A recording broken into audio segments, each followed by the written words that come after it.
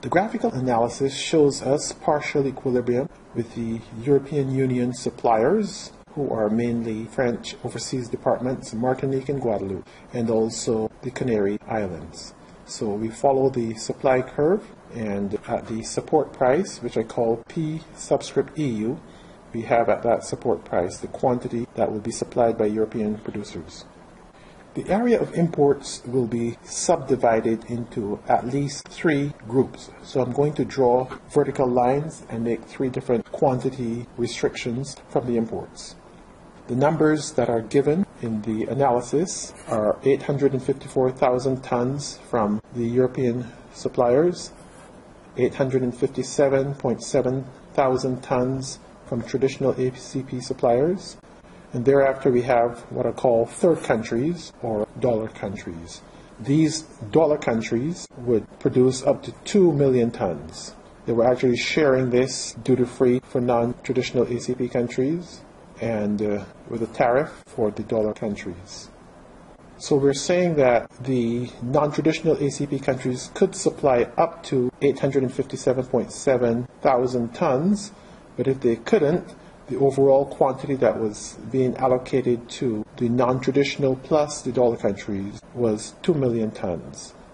So if we did some percentages here, we're at 1.7 million from domestic producers plus ACP, and then 2 million from non-traditional ACP and dollar countries. So that is about 3.7 million. 1.7 over 3.7 is 46%.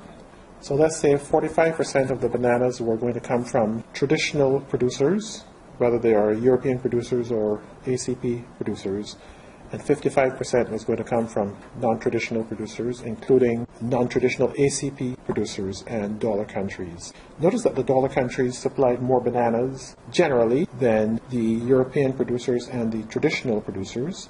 And we see that the Caribbean is supplying 10% of Europe and Africa is supplying 14%, so that is 24% from Africa and the Caribbean. All of these are not traditional suppliers. We saw that approximately 22% of Europe's bananas were going to come from traditional ACP countries. So we are in the ballpark with the Caribbean and Africa at 24% approximately.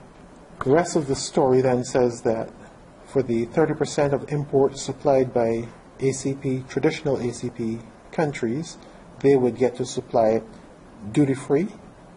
The last point we mentioned is that the dollar allocation was going to be divided into traditional traders from the dollar countries, 2/3 of it, established operators of Europe or traditional ACP bananas also got a portion of the dollar allocation, 30%, and newcomers could get 3.5% of that allocation. The allocation of dollar quotas to the ACP companies was designed to cross-subsidize their expensive bananas and strengthen their position in relation to the dollar companies. At the same time, it led the dollar companies to invest in ACP countries to allow them to establish rights to future dollar quota allocation within this category. So we're saying that it led Chiquita, Dole, Del Monte, etc. to invest in ACP countries, and this would only make sense if it was duty-free. Of the amount allocated to dollar countries, a portion of this could come from non-traditional ACP countries duty-free. Established operators of the European community and or traditional ACP banana producers could get a portion of that quota that went to dollar countries.